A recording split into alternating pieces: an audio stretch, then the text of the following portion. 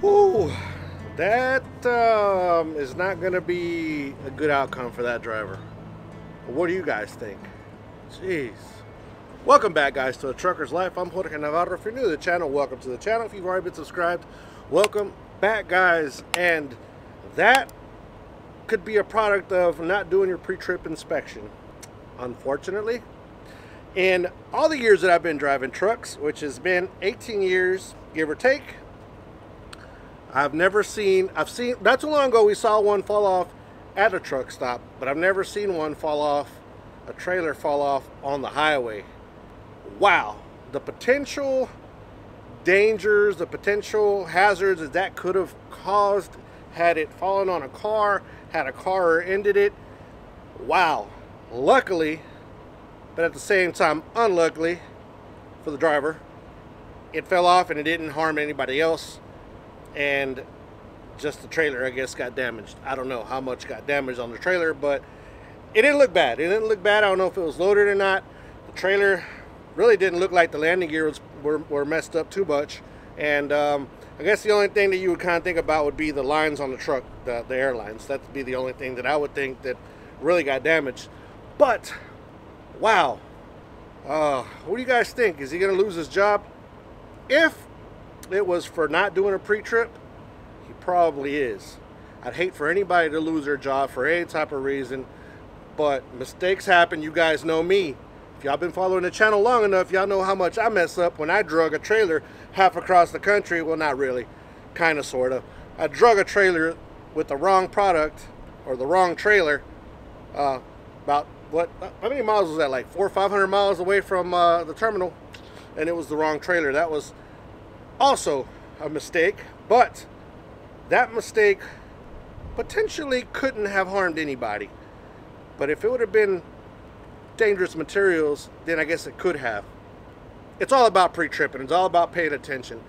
Now that that happened to me, I am on top of my game again. I used to be real stickler on checking the numbers and checking everything, making sure everything's good to go. And with time and time, as the older you get, the more complacent you get sometimes. Some of you guys are perfect. I'm not. And the more complacent you get, and the more susceptible you are to having these type of issues, these type of accidents, because we just think about it as second nature and quit paying attention as much as we should. That's what I'm trying to get at. And so I don't know, could this be, though, question for you guys that have those trucks that have the automatic releases, could it been a truck failure? We got to think about that too. We can't just automatically just blame it on the driver and just judge them like that, because we don't really know what could have happened. Those of you that are mechanics, those of you that have these type of trailers, could it be unlatched while you're driving? Is that a possibility? Because then that's a whole different type of thing, because then had that been a truck failure, who would have been responsible for that? The driver? Let's say the driver did what he was supposed to do. Let's say, everything was checked and he hooked up and he took off and everything was good to go, and then all of a sudden it unhooked. Then who is responsible for that? There's always somebody responsible, right? Everybody's always saying that it's just something that just happens. Nothing just kind of happens just because. There's always a series of events to get you to that spot, and the thing is, what happened there? Like, as curious I am, because like I've always said before, my name, Curious George, just kind of fits me just right. My parents just did it just right for that, because yeah, I'm just a curious person. And what do you guys think? What do you guys think? Do you guys think that it actually could have been the truck? Could have been a truck failure? From my experience, since I don't know anything about those type of fifth wheels, the automatic fifth wheels, I would say driver error. That's the first thing that came to my mind. But then I started thinking about it, because actually Gemini G7, shout out to Gemini G7, go check out his channel, go subscribe if you're not. His truck is actually, I remember him saying, I think his truck has the fifth wheel that actuates or opens with a button. And so that I guess I could ask him that too. That's something that curious about it now. Could it be open? Could it open by itself? Or was it just driver error? Too quick to judge. I was too quick to judge. Now that I'm really thinking about it, there could be other possibilities. But nonetheless, guys, if you have the regular type of fifth wheels, I've never heard of those coming undone. If you have the regular type of fifth wheels, make sure you give it a tug test before you leave. Make sure you get off and actually see that the pin or that the handle is actually pushed in, and go underneath there and check if the pin is actually closed. Do those things, and this right here that just happened would not happen. At least I don't think it would happen. Come on, my mechanics, you guys let me know. Is it possible? I don't know. I don't know. Like I said, I'm quick to judge somebody, and I don't even know what the circumstances really were. But yeah, pre-tripping, very important. Another thing, guys, the whole generator thing, the whole APU, ghetto APU, it's going to be a little series, and I have not done anything else with it since the last video you guys saw, just because it is cold. It is 54 degrees right now. Well, for me, it's cold, and this thing doesn't have a heater. It only has an AC. So it doesn't make any sense to try to make a whole video on showing how I figured all that out, how I made it work or whatever, if it doesn't, it's not even needed. I mean, it would be kind of lying. Not really, but kind of, sort of. Be kind of lying if I told you guys that it worked well and it's cool and it would work well regardless, right? Because it's not even going to be doing its real job. But on the research that I've been doing lately, the air condition might be an issue. Just because I've heard that they're very inefficient and it might not work. But I've heard other drivers that actually have had these units in their trucks, they say that it actually does work. So we're going to find out together. This is really just something that we're going to find out together, because I really don't know. But yeah, we're gonna figure it out, how it works and everything. I have an idea though. I have an idea on how to do the window thing. Do you guys remember? Those of you old school drivers are going to remember this. Those new guys, you're not. The idle, or remember idle air, which were those. We have them at our yard, which are those air conditions. They were at truck stop. You pull up to the truck stop, and there's these air conditions on top, and it had like this big hose that would run, and it would go into your side window. I think that was way ahead of its time. I think they should bring that back. I don't know. What do you guys think about that too? I think they should bring it back. But anyways, so that idle air, that had like some type of insert that you would put on your window, and then it would clamp into place.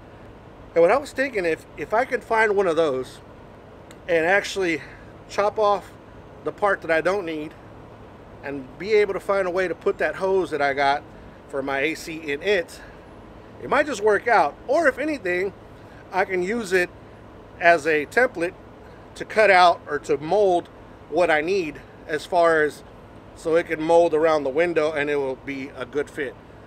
Thought about that too. Another thing I kind of thought about is maybe putting it on the window sleeper, running it to the window sleeper, to the window of my sleeper, running it there and seeing if it works. If I could figure out how to put it there too, just so it would look a little better, I guess. But I'm not gonna be running down the road with this thing on, guys. As soon as I get ready to go, I'm gonna take it down, put it in a spot, and put it in the wind. So that really doesn't matter. But I'm thinking about the first option might be a little better. So I'm gonna try to get a hold of one of those, and I kind of know where to get one. Shh, don't tell anybody, but I kind of know where to get one. But I would not know how to tell you guys where you could get one. That would be the problem. But if you can get one on eBay, probably do that too, which I don't even know how I would look it up.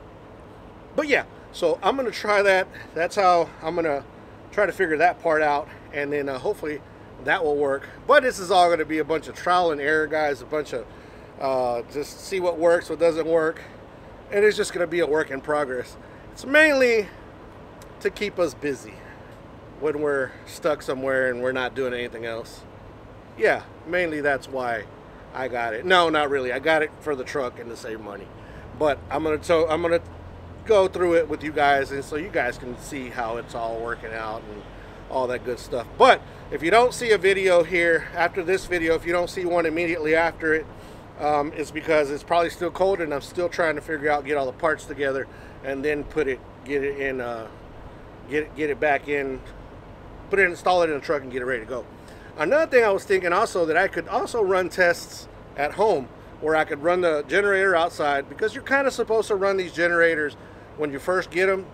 You're supposed to run them for about 10 hours to, I guess, to make sure everything's working fine or whatever. And so I might just do a test at home, take everything home and do a test at home, just seal off one of my rooms, close off the air vents, and see how good it cools that room. That is going to be way bigger than this, but the house is way better insulated than the truck as well. So I might go that route.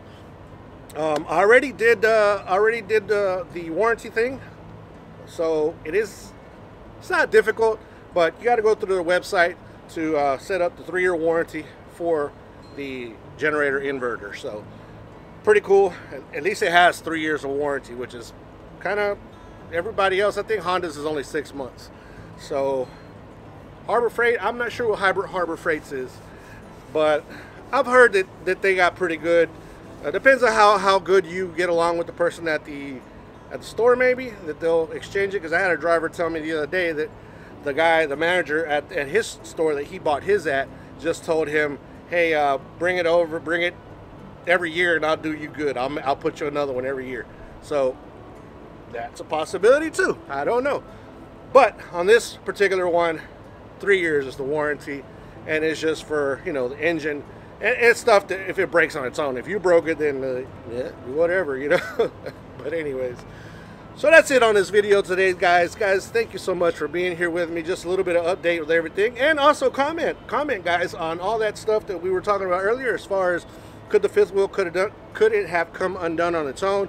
Is it an air actuated type of fifth wheel, or is it just driver error or equipment error? I don't know. Just comment down below on what do you guys think about that. Those of you that are mechanics, and let us know. Oscar, make sure you comment, because you are the manager of Elite Truck Repairs there in LaPorte, Texas. So quick little plug. Nah, but had a great experience with them, so that's why I'm kind of messing with them a little bit. But Oscar, comment down below. Let me know. Can you actually do something? Or could that have been equipment error? Don't forget, guys, to be kind to one another. Help anybody needs help. Anybody contemplating suicide, please don't do it. But if you are thinking about it, the phone number you can get a hold of is 1-800-273-8255. That is one avenue to get your help. But there's also family and friends that could also try to help you out. The thing is, we love you, and don't leave us. Military men and women, thank you so much for your service. See you guys on the next video. Peace. Out of here.